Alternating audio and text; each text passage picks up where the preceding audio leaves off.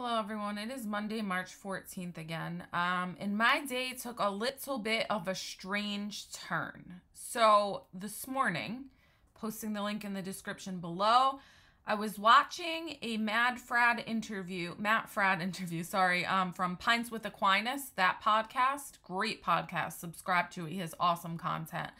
Pints with Aquinas, Matt Fradd was interviewing a Ukrainian priest of the Catholic Church. Interesting fact of the day, Ukrainian, apparently some branches, including the Catholic Church in Ukraine, allow their priests to be married. So he's actually married to a Ukrainian woman and has Ukrainian children and has worked in Ukraine and is working in Ukraine ongoingly, helping these refugees. You need to watch this interview. It dovetails nicely with my video this morning that I posted about psychological warfare and what is really going on in Ukraine. And so that's the Holy Spirit working right there. So as soon as I post that video, 9:45, Matt Fradd's video comes on, and it's basically saying the exact same thing, only in much more depth, and by somebody who is much more knowledgeable than me and who has hands-on experience on the ground in Ukraine and understands the area intimately. So we have to be careful, like I said, about trying to approach this from a secular way. We have to be careful about falling into the trap that Satan has now set for conservatives, which is this whole, because I'm aligned with Putin politically, that means he's a good guy, and that means he's doing the right thing, and no. Like I said this morning, it is basically, how would you like your church subverted? Would you like your church subverted with a woke agenda, or would you like your church subverted with the fake Orthodox religion? That's what it is. The state-run regime of Putin, the state-run regime that is the Orthodox Church. That's not what this video is about, but it's important, so I want to reiterate it. What he said in that interview, though, was extraordinary to me because it had confirmed this hunch I had from the very beginning. If you go back and watch my show from February 20-something, 23rd or whatever, I talk about this weird thing that happened with Putin invading Ukraine aligns with the return of Pluto. Now, initially, I think I had posted that before they actually invaded. And so I was looking at it from a Western perspective of why are these globalists, you know, seemingly instigating or perpetuating a war, you know, making it seem like there's a war, although now we know there really was a war. Putin really did invade on the return of Pluto, the high holy day of the occult. For this year, for this season. This is their day. This is when ancient occults, fake false god worshipping emperors and whatever would align their war campaigns with Pluto and with all these other fake gods. That's because they believe they would be empowered by these practices, by these rituals, by these really what it is, sacrifice, blood sacrifice that these deities crave, that these satanic entities require, blood sacrifice, whether it's in the form of abortion or war, it doesn't matter to them. They just rejoice in human destruction. Why? Because humans are made in the image of God. So, the man said something that sparked something in me.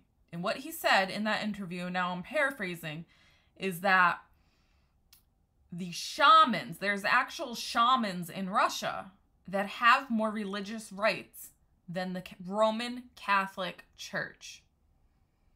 I'm going to tie this all together for you, but that the Orthodox Church is steeped in, I think he said, I forget, whatever, I think Sophism. I'm not sure if I'm saying Sophist practices. I'm not sure if I'm saying that right, but basically this idea of Mother Earth, pagan gods, the earth has supernatural powers that can be tapped into or whatever.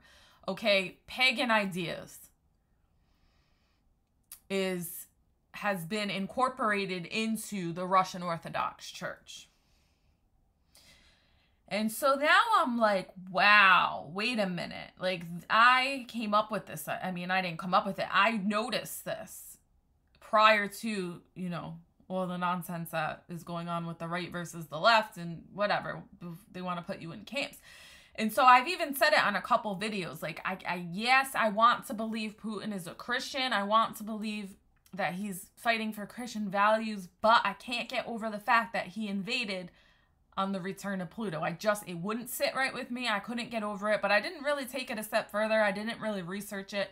I don't really have a whole lot of time to do a whole lot of research, although it is my slow season from my actual investigative work that I get paid for. So I do have a little more time recently, which is kind of nice to be able to look into this stuff.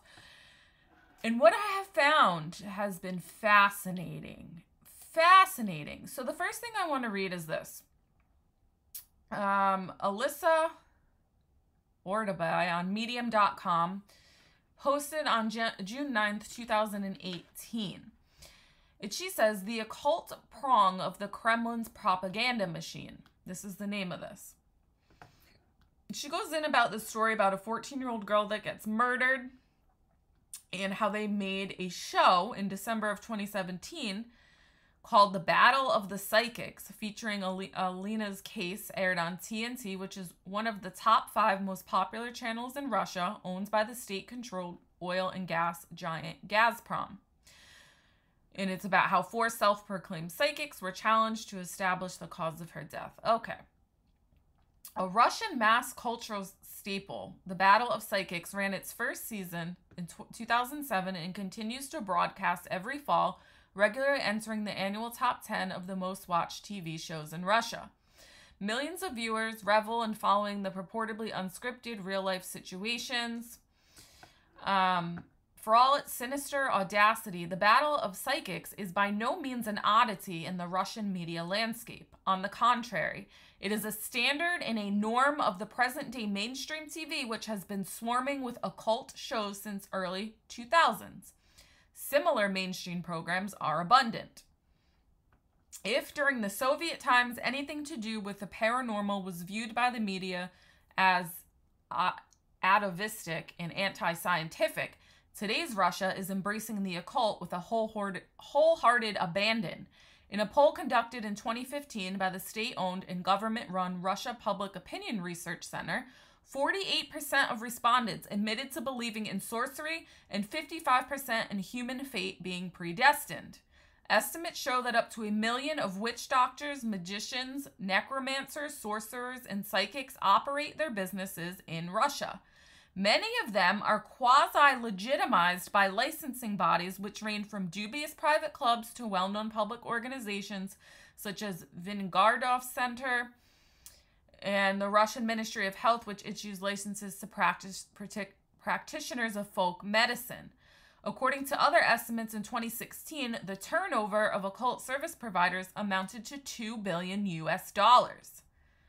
Although the official Soviet rhetoric denied the existence of the supernatural and condemned any such interest as anti-scientific, when the Soviet Union collapsed, overwhelmingly large numbers of ordinary people began to admit their belief in the paranormal.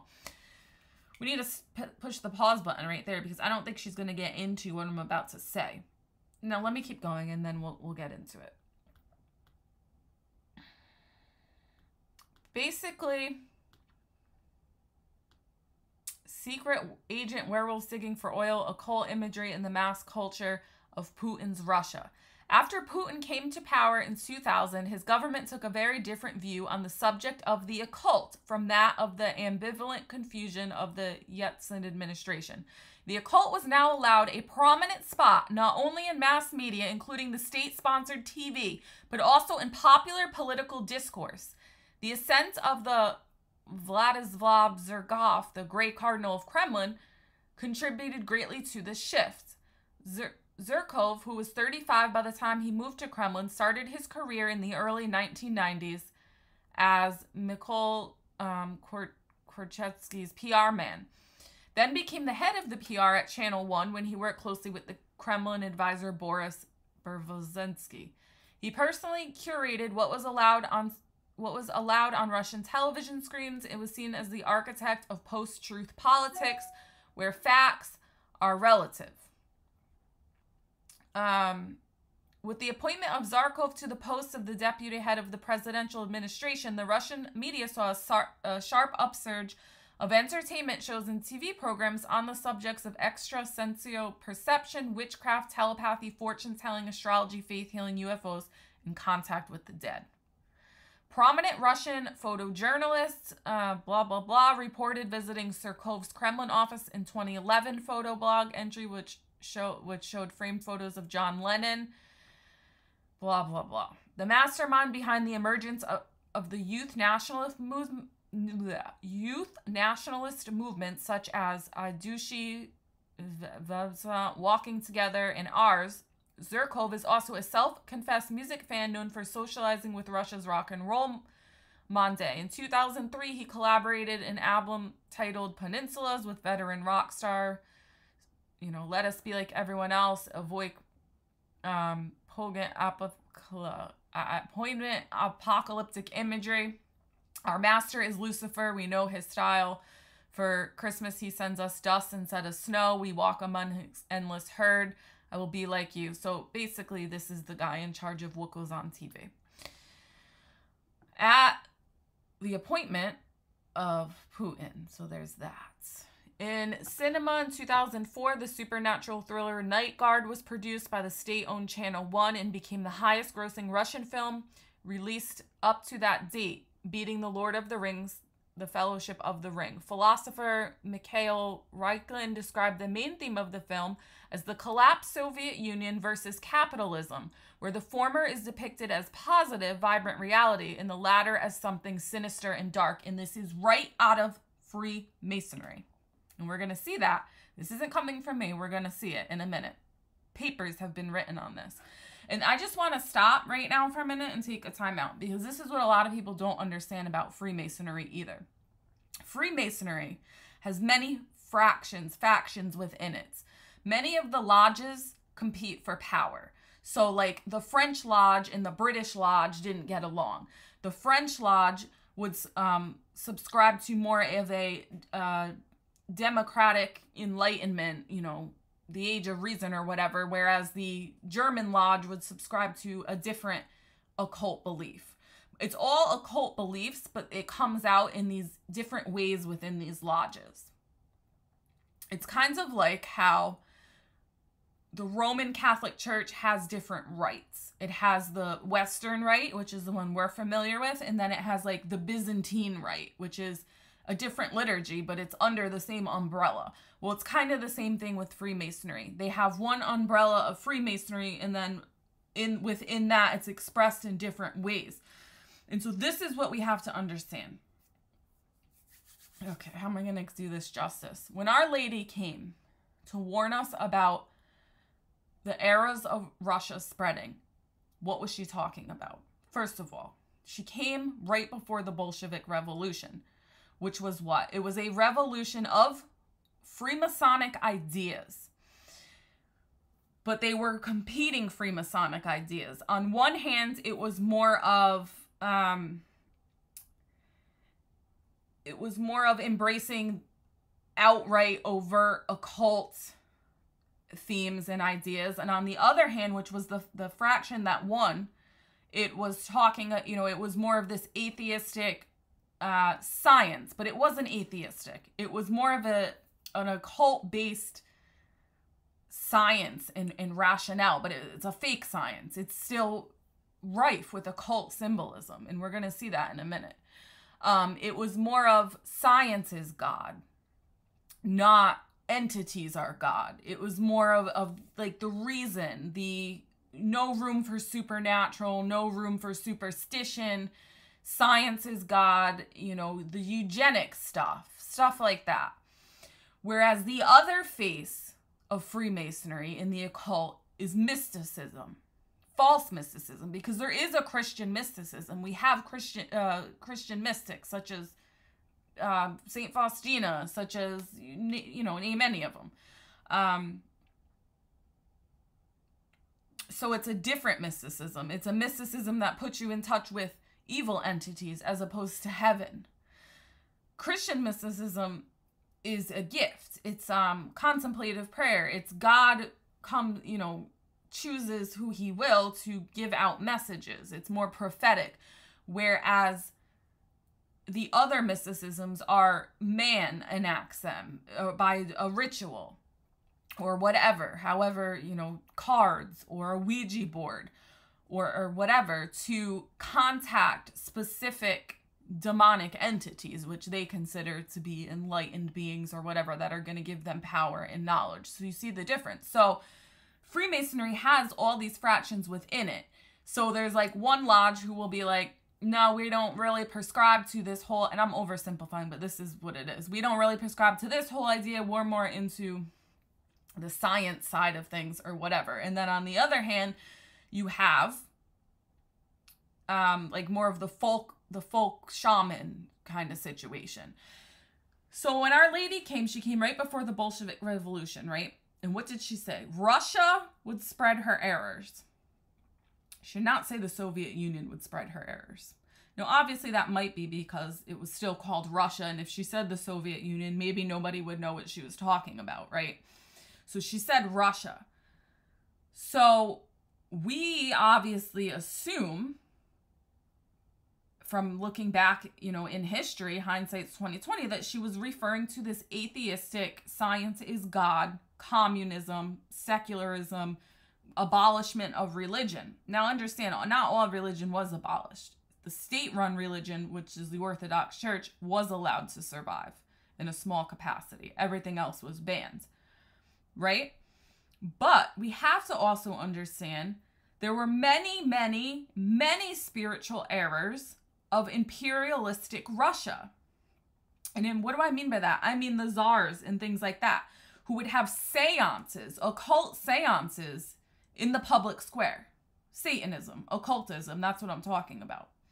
And so some of that did carry over into communism, into the Soviet Union, but it was more underground. Most of the practitioners were forced underground because they didn't believe, they didn't want to go that route. They had the science, the science is God, the economy is God, the state is God, and everything else was looked at as competition and not desirable. But obviously what happened? It fell. It didn't work out.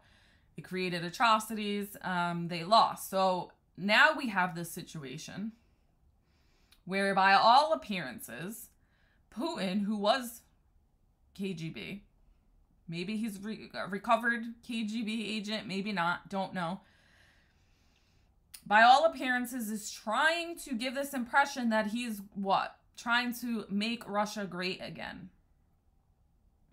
Not to give glory to God, to give glory to Putin. That's what it's about. And so he is taking Russia in a direction of when our Blessed Mother appeared, pre-Bolshevik Revolution. And so he's allowing Russians to explore occult practices that are viewed as them getting in touch with their roots, if that makes any sense. It would be like a leader today coming in America, a president, saying that, Americans have lost their way. We need to get back to our roots and reverting back to Native American practices. See what I'm saying? And so there's this revival of ancient Russian occult ways that are now mainstream in Russia. And to me, that does not sound like a Christian concept. And so when Putin aligns his war campaign with Pluto's return, red flags and alarm bells started going off in my head. Like, something's not right here. This isn't, the words and the actions are not matching up. And so I think he's this character where he sees the value in a set of principles as far as social conduct is concerned. But it's not for the love of God. On top of that, the church, the state-run heretical church that has stolen our Eucharist, that they're hiding behind, has incorporated things that the Roman Catholic Church considers heretical. Not just not accepting the Marian dogmas or the infallibility of the Pope. I'm talking Gnosticism. I'm talking exactly what we're seeing, these occult practices of invading on the return of Pluto. So I'm going to read something to you. There's many. All you have to do is do a Google search of Russia in the occult and you'll come across all this stuff. Here's another article. I thought this was fake, honest to God. I'll be honest with you. I'm like, there's no way this is real. DailyMail.com. It's obvious propaganda, but the more I'm learning about Russian culture, the more I'm seeing this is probably accurate. This is probably real. So this says, Coven of Russian witches perform circle of power ritual in Moscow to summon supernatural energy in support of President Vladimir Putin. I want to also say something else. Years ago, before I came back into the church, I was on a spiritual journey, and I had read some non-Christian books. I wouldn't say anything like that I thought was too harmful, but looking back on it, it was. In one of these, I think it was called, man, I gotta look it up. But it was this series based in, I think it was a Russian writer. And it was the setting was in like the forests of Russia, like maybe, I think it was Siberia. And it was about this like girl, and she lived out in the woods, and it was weird. I gotta find the name of this, but it was all about this energy healing and bending the nature to your will. And I thought it was a work of fiction, but it was almost instructions on how to. And even back then, I was like, I don't know about this. Like, it was intriguing to me, but I'm like, I don't think the trees have energy that you can harness to make into whatever. Like, it was. So, this is part of their culture. And I was, now I'm thinking back on all this stuff. So, the Coven of Russian Witches and Seers formed a circle of power on Tuesday to mobilize. I have my St. Benedict medal that was blessed by Father Ripperger while I'm talking about this, by the way.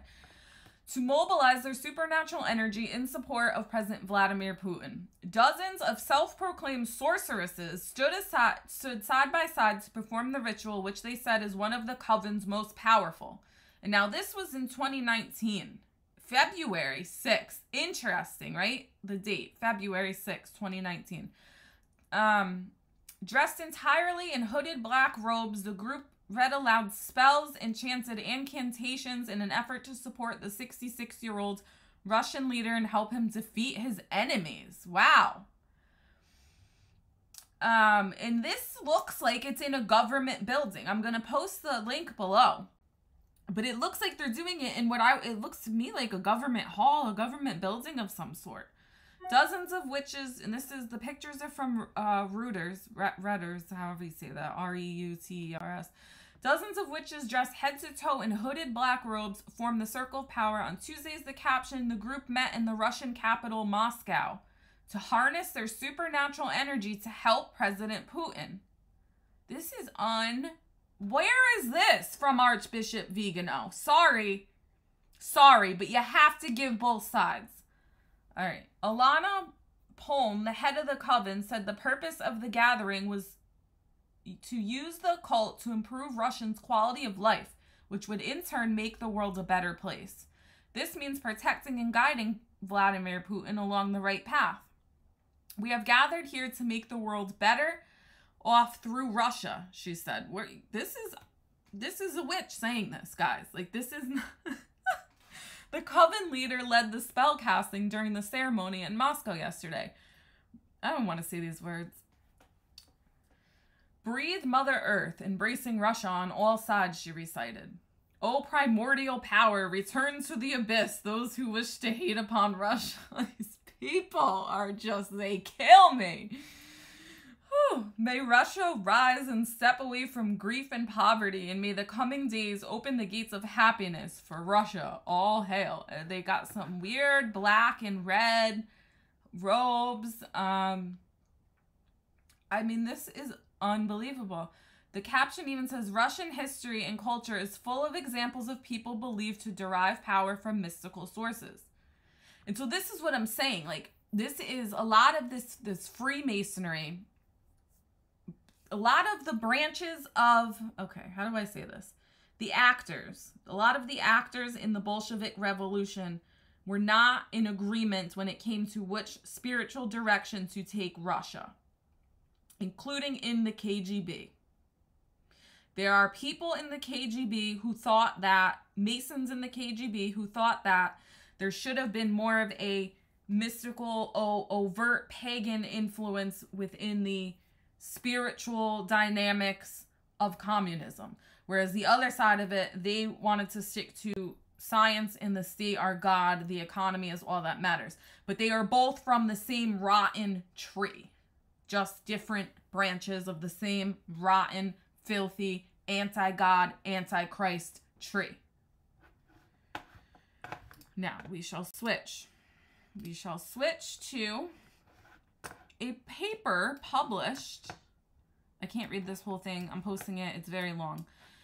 The Occult in Modern Russia and Soviet Culture on 6/24/93 by Bernice Rosenthal from the National Council for Soviet and East European Research in Washington, D.C., and is posted on ucis.pitt.edu. And this lady, man, I would like to find her and shake her hand. It's very long. I mean, not very long, but too long to read. So I would just want to read some highlights. I want to read about the occult in late Imperial Russia. Now, late Imperial Russia, this would be right when our Blessed Mother showed up, was when Russia was going to switch from Imperial Russia to Bolshevik Revolution to atheistic communism. But understand, they're both bad. Occultism in Russia. So what I see happening is Putin, make Russia great again, is going back to their occult roots to do so. That's exactly what I see happening. Hiding behind this mask of the Russian Orthodox Church, which has incorporated all this nonsense, a lot of this nonsense into their church. It's not pure religion. It's not pure Christianity. And they have stolen our Eucharist to do it. So understand, this is where we find ourselves. Occultism in Russia was part of a larger cultural tradition that was philosophically reinforced from within.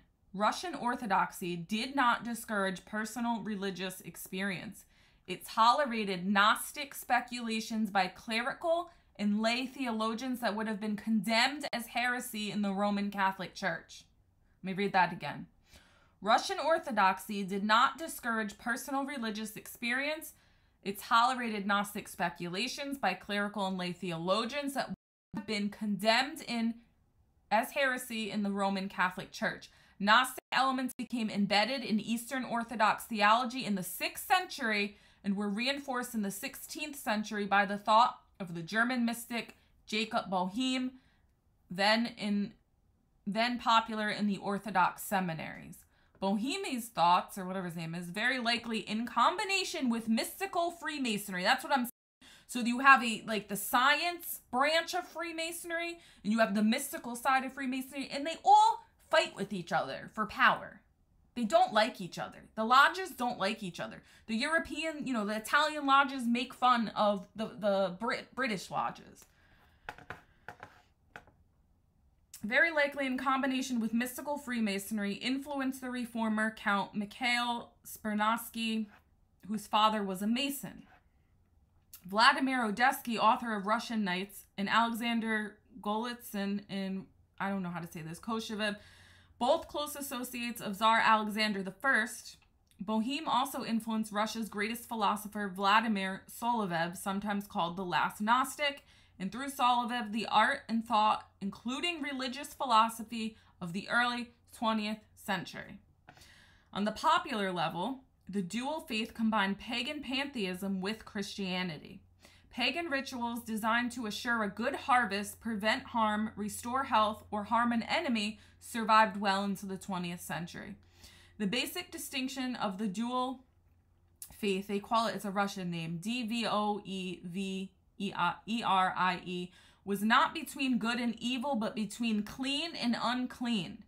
In medieval and early modern Russia, people of all classes turned to witches and sorcerers to prevent spoiling, ward off the evil eye, and cast spells on enemies and rivals. Witches and sorcerers, incidentally, were often male. As late as the 16th century, the oath of loyalty to the Tsar included the renunciation of sorcery. The peasants' universe was populated by all sorts of nature spirits, mermaids, wood spirits, creatures who inhabited house and barn. Peasant nannies regaled their charges, the children of the more privileged, with folk beliefs and legends. The writings of Pushkin, Turgenev, blah, blah, blah, and surprisingly Chekhov contained many examples of occult or supernatural images and themes, especially of the unclean force. The Fruits of Enlightenment ridiculed such beliefs. In his novels, he depicted seances and alluded to Freemasonry and numerology. These beliefs were not part of a coherent system, but their emphasis on invisible forces and other worlds created a mindset receptive to the sophisticated occult doctrines described below. As Western occult systems were introduced into Russia, their structures and forms were adapted to indigenous predispositions, needs, and movements, including political protests. Masonry was introduced into Russia in the 18th century. Such Russian Masons as Nikolai Novikov stressed a personal morality that went beyond external adherence to religious law. In Russia, where civil liberties were unknown, the secrecy of the Masonic lodges facilitated discussion of controversial issues. That very secrecy led Catherine the Great to regard the lodges as covers for political sedition. Frightened by the French Revolution and by rumors that her son and heir Paul were associated with the Masons, she suppressed the lodges and arrested Novikov. Masonry revived in the reign of Alexander I. Some scholars claim that Alexander himself was a member of the Lodge Astrea, where he and persons close to him discussed projects for reforming Russia, including the abolition of serfdom. But Alexander, too, became frightened and turned against the Masons in 1812. The extent to which members of the lodges took the occult teachings seriously differed greatly. That's my point.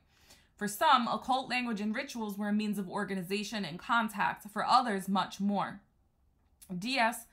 Mersakovsky, himself a Mason, insisted that the Decembrist idealism derived from mystical Freemasonry, not from Enlightenment rationalism. And that's the difference.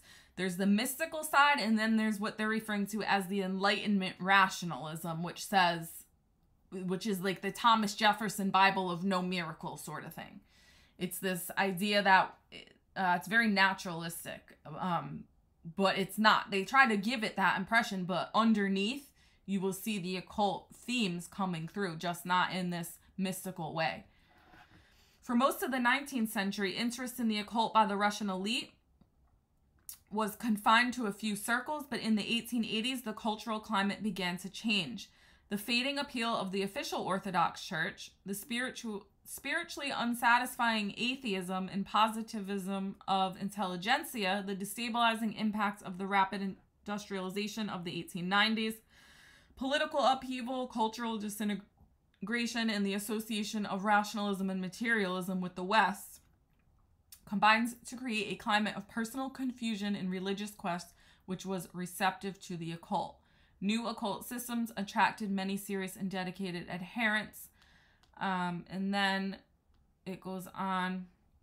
As the spiritual culture crisis intensified, some Russians who wished to deepen, supplement, or reinterpret Russian Orthodoxy, talking about the church, became interested in the mystery religions of pagan antiquity, yoga, Buddhism, and the Jewish Kabbalah. Vladimir Solovev was particularly interested in the latter, meaning Jewish Kabbalah. Mainly through him, I'm not even saying that right, but I don't care because it's fake. The Kabbalah, albeit in poorly understood or even distorted form, became part of the general legacy of the Russian occult. Russian writers and artists who visited Paris learned about French occultism, French symbolism, and Nietzsche, and introduced them into Russia. They talk about the God Seekers, which is a weird thing.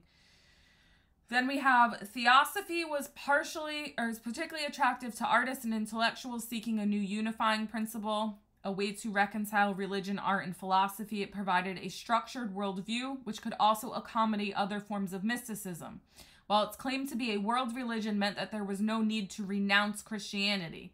The symbolist poet Andrei Bely, the philosopher Nikolai Berdyaev, and priest Pavel Florensky were all interested, at one time or another, in theosophy, partly as a means to supplement or revitalize Russian Orthodoxy. Variations of theosophy developed. A popular theosophist lecturer and writer developed his own variant of theosophy, which included Islamic mysticism, Sufism. And that can also be seen with the Shriners. Yeah, the guys with the funny hats. Their lodges are heavily based on this, Islamic mysticism. Okay. Until recently, their primary impact was in the West, but their formative years were in Russia. And there is a tremendous interest in them there today. This gave me the creeps because wait until you hear about what Marie Jehani has to say about the religion of the fifth epoch.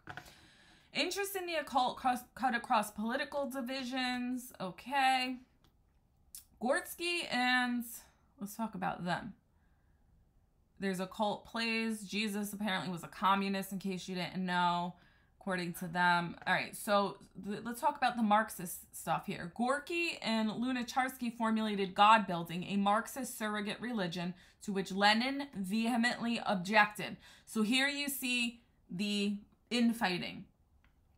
During the Revolution of 1905, for they recognized the power of religion and... Gorky and Lunacharsky formulated God-building, a Marxist surrogate religion during the Revolution of 1904, for they recognized the power of religion and myth to inspire people to sacrifice and even die for their beliefs. This is what's being reinvented and resurrected. It's another form of Marxism. It's just not the atheistic form. That's what we have to understand. The Gorky and Lunacharsky and Lenin obviously won. He took over and he wanted the reason, the age of the reason version of communism. God-building preached a collective immorality which dissolved the individuum in the cosmos, a positive version of the Gnostic contempt for the material world. I'm going to tell you something in a minute. Energeticism simulated God-builders' hopes of tapping the latent energy of the masses. In Gorky's novel Confession, an assembled crowd used its collective energy and heals a paralyzed girl. On the popular level, there was a surge interest in the occult. Peasants moving to the cities took their superstitions with them. Confused in the new situation, they resorted to fortune tellers, magic, and faith healers. The Revolution of 1905 resulted in the partial introduction of civil liberties to Russia, including relaxation of the censorship and legalization of organizations such as Theosophists. Private quest became public. In some circles of the Revolution of 1905 was interpreted as the beginning of the apocalypse and would usher in the kingdom of God. People of all classes turned to the occult for direction and guidance. We already read that.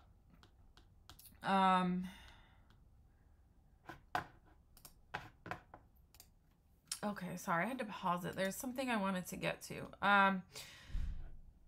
So the occult, again, blending with other ideas, especially Nietzsche's Beyond Good and Evil, was a factor in intellectuals' rejection of traditional norms of morality and behavior, especially as relates to sex and the family.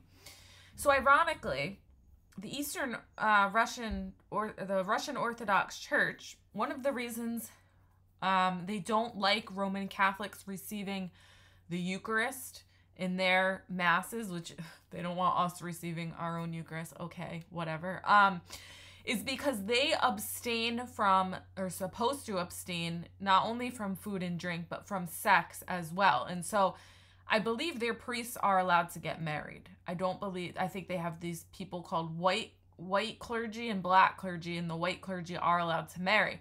However, as part of the condition, they have to abstain from sex prior to, I guess, consecrating the host. And the laity also are supposed to.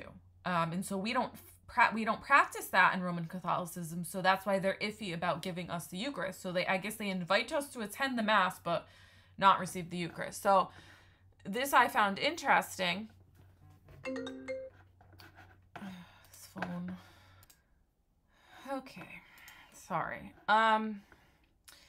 Where was I? So, yeah, they don't want us receiving the Eucharist because they have this weird thing with sex going on. So this reminds me of that. The occult, again, blending with other ideas, especially Nietzsche's beyond good and evil, was a factor in intellectuals' rejection of traditional norms of morality and behavior, especially as relates to sex and the family.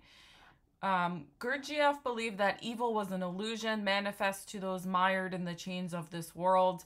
As in Western Europe, the ideal of androgyny was used to justify bisexuality, homosexuality, and lesbianism, but with a twist unique to Russia. Arrangements included menages à choice based on the mystical significance of the number 3.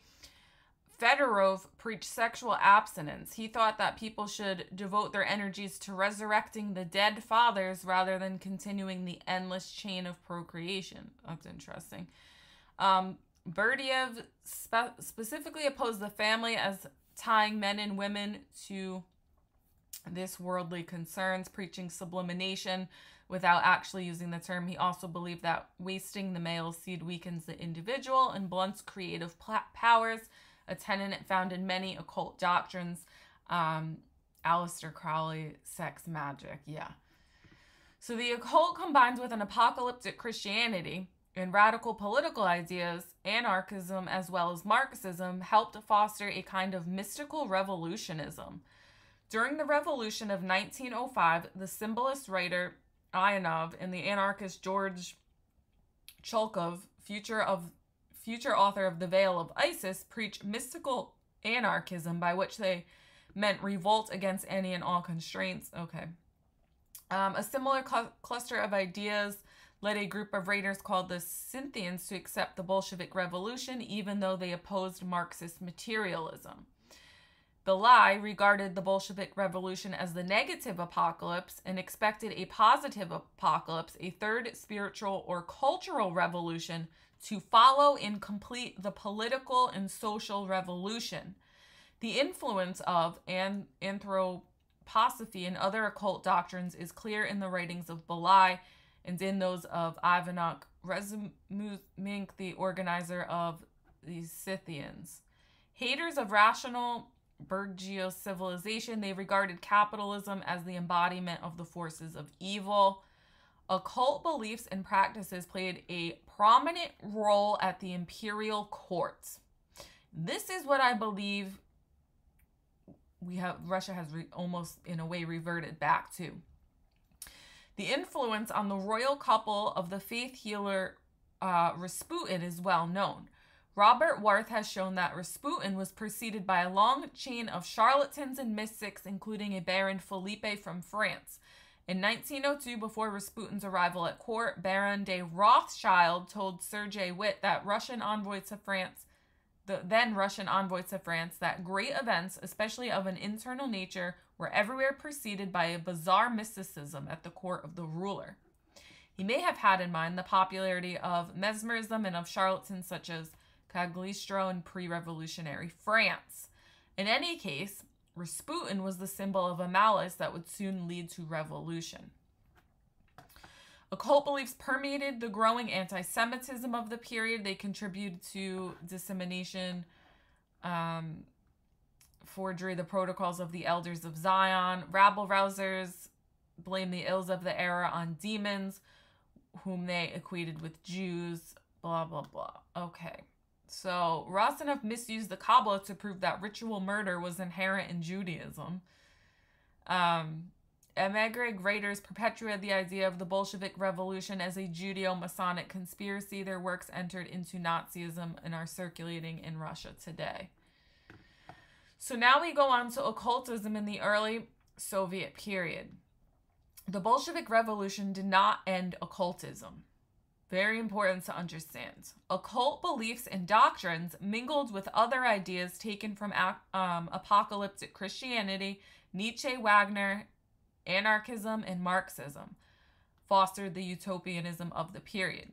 The Free Philosophic Academy in Petrograd and the Moscow Spiritual Academy provided forums for the discussion of theosophy, anthroposophy, and other occult ideas.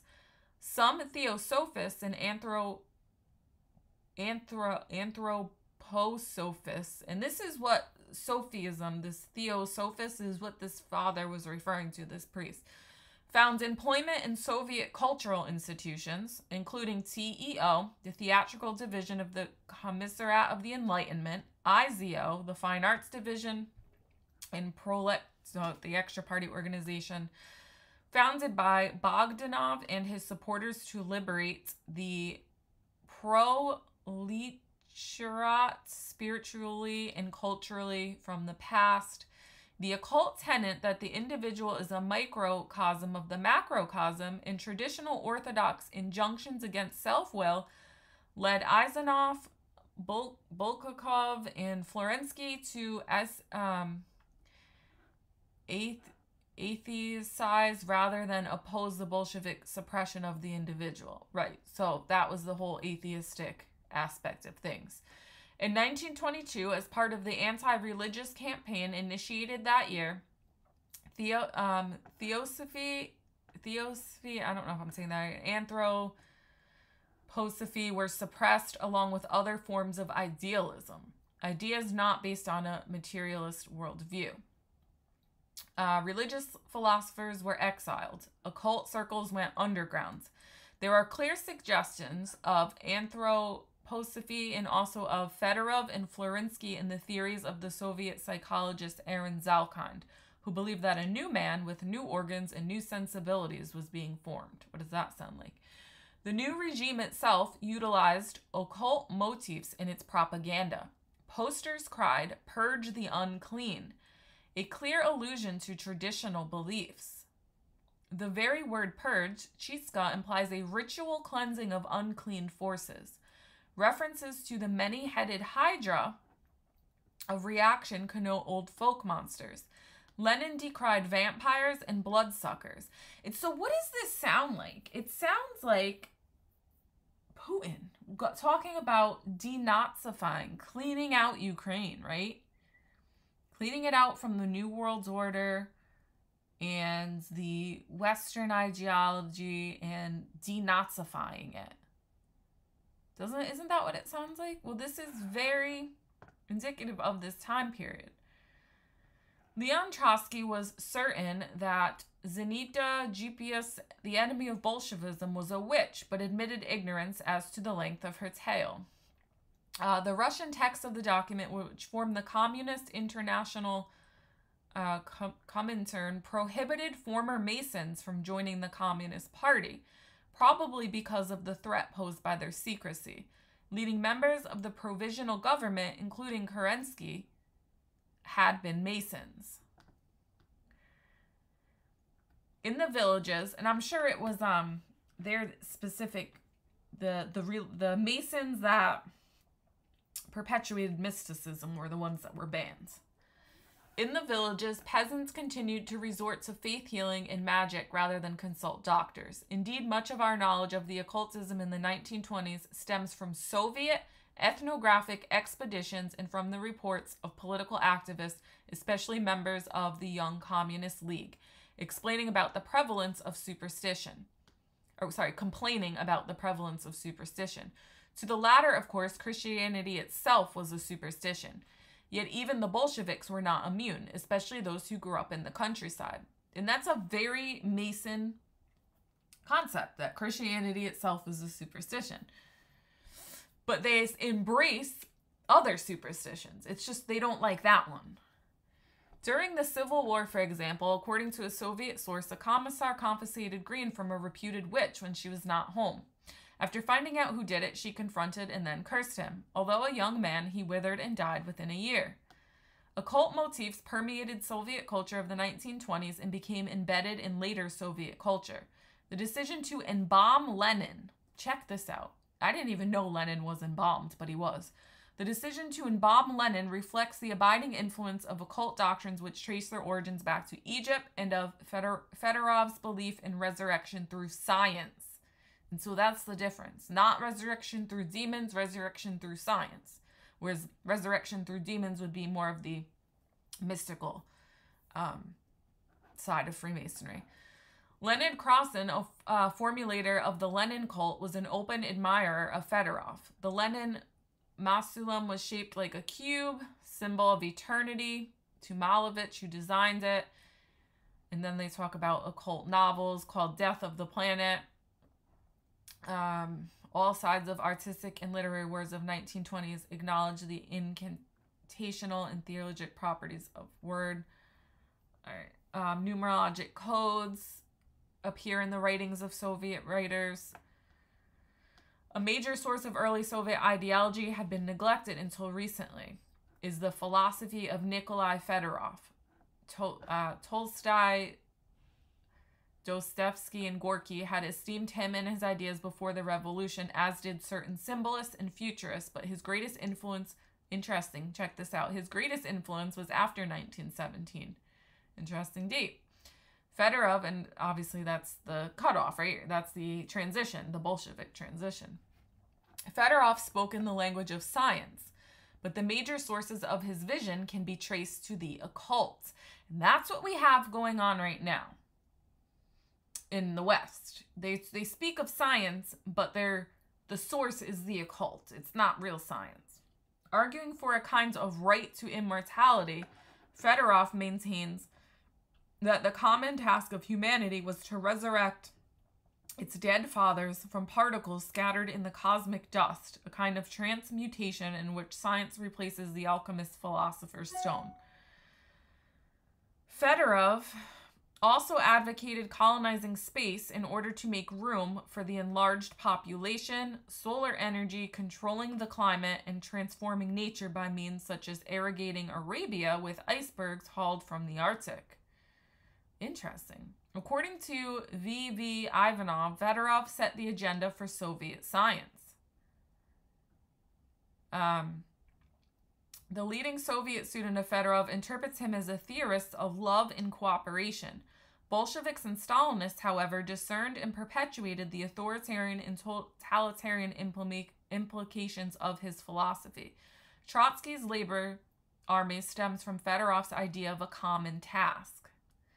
The illegitimate son of Prince Garagin, Fedorov lived on the family estate, but probably through his mother identified with the Russia of poverty and hardship and with the unlearned to the learned. He never married, and as far as we know, never had a sexual relationship of any kind. Throughout his work, the sex drive is treated as a negative natural force that must be regulated by man. He is the most patriarchal of Russian thinkers: unity, order, control, regulation, restoration, autocracy, strict devotion to the narrow task, return of the past. These are his passwords. Fedorov's visions, interpreted as the conquest of nature, appealed to worshippers of technology inside and outside the Communist Party. In the utopian atmosphere of the 1920s, the boundary between magic and science disappeared, and has not returned. Technology became the force that will rescue Russians from poverty and backwardness, build socialism, create a beautiful, happy, and prosperous new world. And we're seeing that, right, with the Great Reset. So let's go to the Stalinist assimilation of the occult. I want to skip down to today, the current scene. De-Stalinization and the collapse of communism created favorable conditions for the occult revival that is so prominent a component of the current scene. So we have this Stalinist, Leninist, science will, the transhumanist agenda. And we're seeing that in the New World Order right now. But prior to that, Imperial Russia was also steeped in the occult. So I have to wonder, when our Blessed Mother showed up right at 1917 as Imperial Russia was steeped in the occult, and right before the Bolsheviks came with their occult science theories, which eras of Russia she was referring to, because there seemed to be quite a lot. And it seems to me that that Putin in the current regime is trying to resurrect Russian heritage to a pre-Soviet Union time to what looks more like Imperial Russia, and in so doing that are embracing all the things that made Imperial Russia, including occultism. Can't make it up. Stuff you're not going to hear about on Netflix, kids. So de-Stalinization and the collapse of communism created favorable conditions for the occult revival that is so prominent a component of the current scene. And this was in the 90s. Old beliefs have been rediscovered. That's my point. Old beliefs have been rediscovered. Underground groups that somehow survived the Stalin years have surfaced and new strains are proliferating. All the while, the Roman Catholic cardinals are being deported if they try, in the words of that Ukrainian priest, to even build a kindergarten or daycare in the front of a Catholic church. So this is no Christian nation. We have been fooled. This is no Christian nation. So let's just admit, let's call a spade a spade.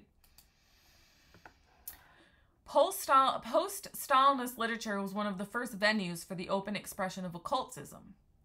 On Socialist Realism, written around 1956 and published in 1959, the author stated that realism of any kind is inadequate to describe the Soviet present, for that some sort of phantasmagoric art is necessary, a type of art that will teach us to be truthful with the aid of the absurd and the fantastic. Okay, so open interest in the occult surged in the Gorbachev years, 85 to 91, triggered perhaps by his call for new thinking, and has grown steadily since the failed coup. And so that's before the official, well, I guess that's actually, when did the Soviet Union officially collapse? Wasn't it 86, 85 or 86? Not sure. So the film Repentance, 80 to 81, utilizes symbolism, surrealism, and the occult to depict Georgia in Stalin's time. In September 10th, 1989, the New York Times introduced its readers to Zuzuna Davichisvili, the faith healer who had tended Brezhnev, and Anatoly Gashpervosky, whose primetime TV program, now off the air, included faith healing at a distance. A Soviet scholar told me that Brezhnev's enemies managed to have somebody's Moscow residence permit revoked, and that bereft of her ministrations, he died. Okay, nobody cares. There are also pragmatic reasons for the interest in psychic healing, the scarcity of medicine and the poor quality of medical care available to ordinary people. In 1991, a second edition of Irmay Pardonov's The Throne of Lucifer, Critical Sketches of Magic and Occultism, was published. Theosophists, anthroposophists, and followers of Gurdjieff and Uspensky began to emerge from the underground. Esotericism has gained scholarly respectability. The Institute of Philosophy in Moscow hosted a conference on it on March 17, 1993. Papers were presented on alchemy, Chinese mysticism, esoteric aspects of ancient philosophy, esoteric interpretation of the Holy Trinity, and esoteric elements in Russian sophiology. And this Russian sophiology, sophist, is what that Catholic priest was saying is very much in the Russian Orthodox Church. The Academy of Sciences will publish a book on astrology, and a book on Russian communism has already appeared. Some Russian occultists are developing a new form of Russian messianism, an occult version of the Russian idea. Steiner's appeal to Russians,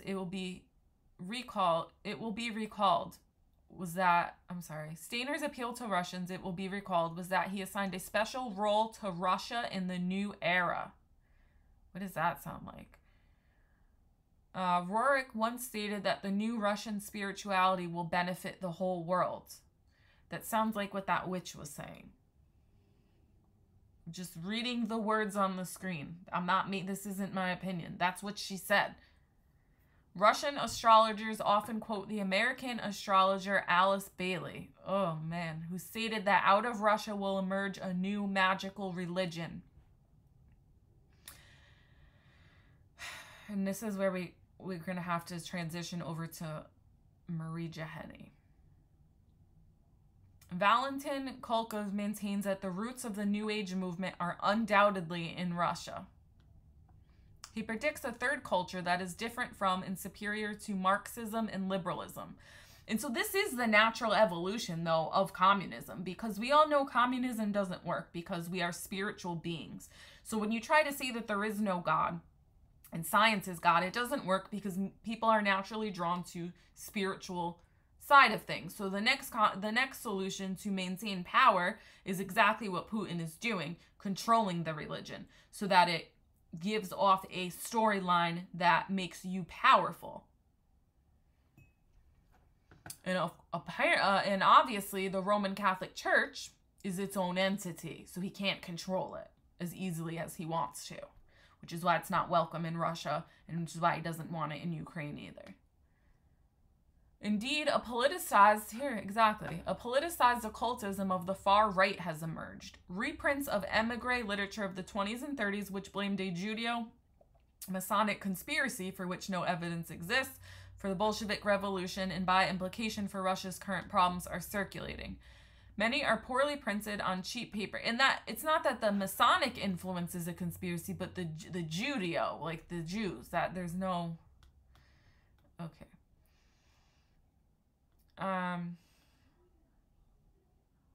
So it features thinkers such as Joseph Maistre, Nietzsche, and Julius Evola, in assorted occult myths and legends, anti-Jewish, contemptuous of liberalism and democracy. Dugin is in contact with his ideological counterparts in Western Europe, some of whom sit on the editorial board and who may even be providing him with funding. The Russian far right includes former communist apartchiks. For example, the author of The Red Kabbalah identifies himself as a former KGB agent. Klimov claims that Hitler's secret... Sorry, my phone. Sorry, I keep getting rudely interrupted. So, I found this to be interesting too. The Russian far right includes former communist apparatchiks. I don't know what that means. Grigory Klimov, for example, the author of Red Kabbalah, identifies himself as an emigre and a former KGB agent. He claims that Hitler's secret Politburo was actually comprised of Zionists who instigated anti-Semitism as their means of controlling the world. Contemporary Russian occultism is a highly... He claims that Hitler's secret Politburo was actually comprised of Zionists who instigated anti-Semitism as their means of controlling the world. It's all just very interesting at how we have these themes coming out of denazifying Ukraine. And it's just, what world are we living in? These people are psychotic. Contemporary Russian occultism is a highly variegated and diffuse phenomenon. If history is any guide, some trends will prove to be ephemeral once stability is restored. Others will lie dormant until the next spiritual crisis, while still others will be incorporated into or themselves become the established truths of a new era.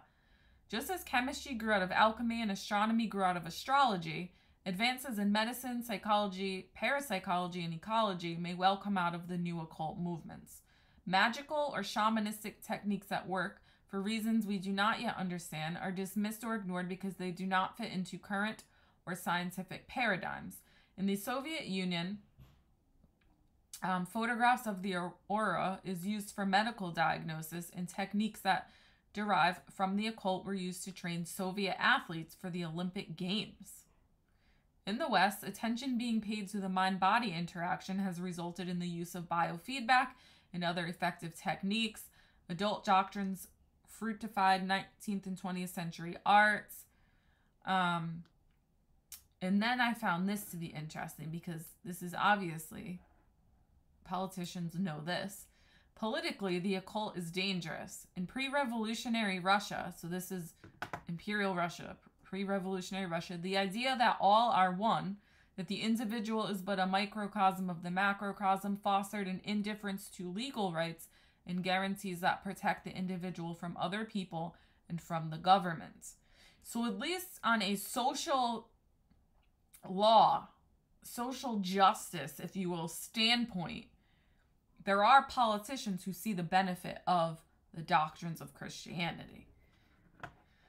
The same tenets could support a view that each individual has a unique, irreplaceable role in the cosmic order, but in Russia, it did not work out that way. Contempt for material reality induced atheistic escapism and militated against the very rational, pragmatic mindset necessary to solve the all-enveloping crisis. Attributing control of the human destinies to occult forces facilitated demonization of Jews in late Imperial Russia and of old Bolsheviks, saboteurs and wreckers in Stalin's time. All sorts of conspiracy theories were invented and could not be refuted because empirical reality was merely an illusion. This is also spread throughout the world too. That's what I'm saying. So which eras of Russia are we referring to when our Blessed Mother tells us that they're going to spread? Because it seems like the eras of Imperial Russia are spreading, as well as Communist Russia. The occult was one factor in the creation of a will to cult, a search for a new Messiah who could rid the world of demons and accomplish miracles. Whether Russians will learn from their own history and whether other people will learn from Russia's experience, only time will tell. And so now I want to transition into this, because of this religion that they talk about that I pointed out as, this new era of spirituality with this new religion. It sounds an awful lot like something that I want to point out right quick. Okay, so she talks about a lot, but she talks about a false apostate religion resembling Islam, a state religion resembling Islam that will be established by force by authorities. And she says, Catholics who have lost grace will happily enter into it. It will be a happy, happy religion of a merry heart that will be completely divested of the sacraments of the church. So we know it obviously isn't the Russian Orthodox Church because they have valid sacraments, even though they're heretics and they have heresies within their religion that are allowing for weird pagan things to happen. So to escape the threat of death and sufferings caused by persecutions, many will enter into this false religion to save themselves. And she calls it a new diabolical... many bishops will enter and lead souls to hell. The youth will be spoiled. The purification of souls will be terrible. A new diabolical worship service or universal ecumenical style service will be introduced by Satan. The ministers shall wear red cloaks or simply red. They will have little bread and water for the service, but no valid consecration. They will be permitted to say it everywhere, under the open sky and in all houses, i.e. possibly a cryptic reference to all places and churches of worship of all denominations. No wine is mentioned as part of this service. This would fit with the Islamic-like new religion that will be forced upon people, as wine is forbidden in Islam. A book of the second celebration will be established by the infamous spirits who wish to crucify Christ anew and who await a new Messiah. I.e., this diabolical new rite of worship will be an endeavor of Antichrist precursors. Not the Antichrist himself, Antichrist precursors. Many holy priests will refuse this book sealed with the words of the abyss. But there are those who will accept and use it. Our Lord, apparently he reiterated the warning of the apostate rite. I will give you a warning even today. The disciples who are not of my holy gospel are now in a great work of the mind to form as the second facsimiles, when they will make to their idea and under the influence of the enemy of souls a mass that contains words odious in my sight. When the fatal hour arrives, when they will put to the test the faith of my eternal priesthood, it is in these sheets that they will give to celebrate in the last period. The first period, it is that of my priesthood, which exists since or after me. The second is the period of persecution, when the enemies of the faith and of the holy religion have formulated, and they are strongly enforced. These sheets, as the book of the second celebration, these infamous spirits or infamous minds, are those who crucified me and who are waiting for the reign of the new Messiah to make them happy. Many of my holy priests will refuse this book sealed with the words of the abyss. Unfortunately, they will be the exception. It will be used. Before the century is long over, they will have already covered our Lord with all sorts of insults, torn apart the holy gospel and the religion he established, and turned it into an appalling form. The holy sacrifices of the altar will have taken an appalling form, and that would be probably what we have going on right now. They will throw all these abominable things over his shoulders and all over his body. A frightening revelation that transubstantiation is still happening. The evil ones will not stop at this hateful and sacrilegious road. They will go further to compromise all at once, and in one go the Holy Church, the clergy, and the faith. Legitimate pastors and bishops will be replaced by others formed by hell, initiated in all vices, all iniquities, who will cover souls with filth, new preachers of new sacraments, new temples, new baptisms, new confraternities. And it just sounds a little bit like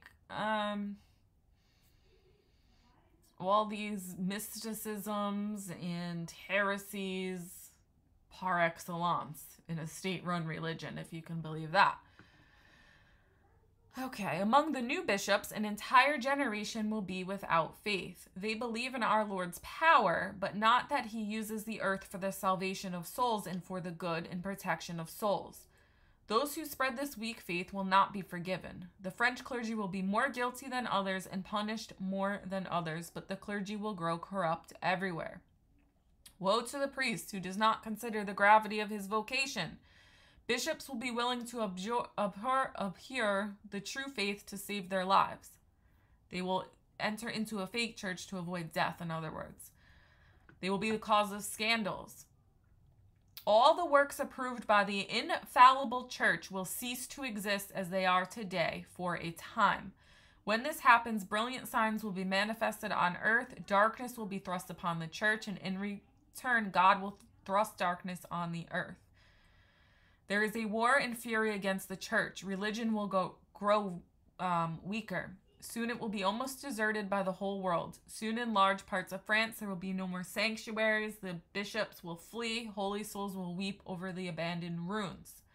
Satan will be granted a complete triumph for a short time. I will attack the church. I will throw down the cross. I will divide or cause division among the people. I will deposit in hearts a major weakening of the faith, and there will be a great betrayal. Satan to the Lord. I will become for some time the supreme master of all things. I will have everything under my empire, even your temple, and all of yours entirely. Paris will be devastated, etc. Demons will congregate. In the years when the universal service is introduced or about to be introduced, Satan will make many revelations, i.e. send out many false mystics and visionaries. He will be so cunning with his plans this time that it will be difficult to expose his false messages. He will sound very much like authentic mystics. He will attempt to get people to get lost through these false revelations or lose time trying to expose them all. Also, cause nothing but strife and contention through the false mystics as the faithful attempt to expose them for the fakes that they are.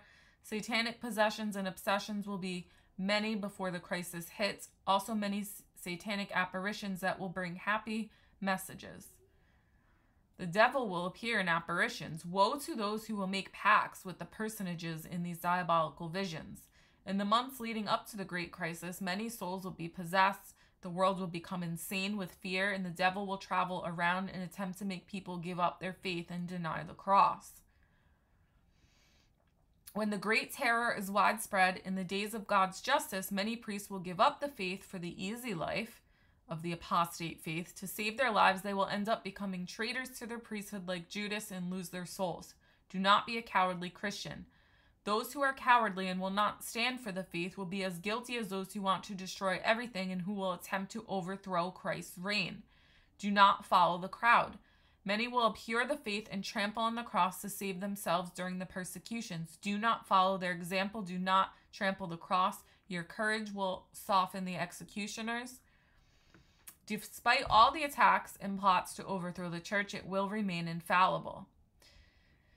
If it wasn't for the prayers and sacrifices of the faithful and also the Mass holding off God's justice, the chastisements would have happened much sooner. Evil on earth is growing. Divine justice will be forced to send more punishments. The sacrifices and prayers of the faithful lessen the punishments. Heaven calls for sacrifices to appease the divine justice. Warning signs will be given. France will suffer punishments. France must suffer a cleansing, purification. Our Lady will appear somewhere with the Holy Infant to warn the people. Okay. Before or just as the first crisis, this is the 3 crisis periods. I want to read about Russia specifically, so just hold on. Let me hit the pause button here. Okay, sorry about that. So, Marie Jeheni, she talked a lot about the apostate religion, not Russia. The one I was thinking of was this other, what's her name? Elena? Blessed Sister Elena Alio from 1895 to 1961. She has a lot of visions and was told a lot of prophecies, as a storm of fire. Talks about Russia burning. Our Lady in unholy propaganda has spread countless errors all over the world, even causing persecution, ruin, and death. See how Russia will burn. Before my eyes stands an immense field covered with flames and smoke. Souls have been immersed here as in a sea of fire. As in this fire, says the Virgin, will not be the work of men, will be lit by angels. Therefore, I ask for prayer, penance, and sacrifice so that I can act as mediator for my Son to save souls. I want people to know that the punishment is near. A fire never seen before will descend on the earth, and a large part of humanity will be destroyed. So this is along the same lines as Akita. She talks about the 3 days of darkness. The world no longer deserves forgiveness. People no longer submit to the church. The wrath of God is near. Pandemics. During this, so the dictators of the earth, real infernal monsters, will destroy the churches with the sacred Saboria and will eliminate peoples and nations and things most dear. During this sacrilegious battle, because of the fierce impulse and the relentless resistance of many, everything that has been done by the hand of man will be destroyed. Clouds with gleams of fire will finally appear in the sky, and a storm of fire will fall on the earth. The wicked will be pulverized.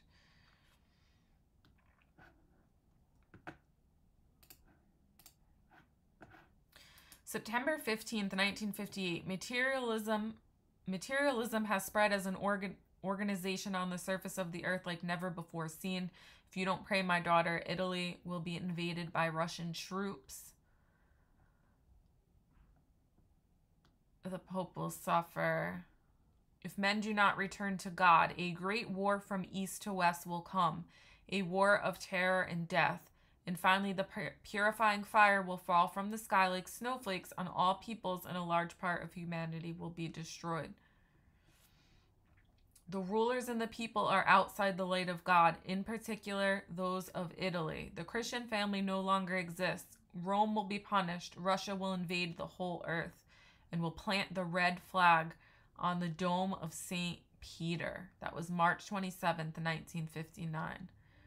1959, Russia will march on all the nations of Europe, particularly on Italy, and will raise its flag on the dome of St. Peter. Fire will fall from the sky. Russia will invade all the nations of Europe, especially Italy, and will set its flag on the dome of St. Peter. Italy will be seriously diminished by a great revolution, and Rome will be purified in the blood of its many sins, especially those of impurity. The flock is about to be dispersed, and the Pope will have to suffer a lot.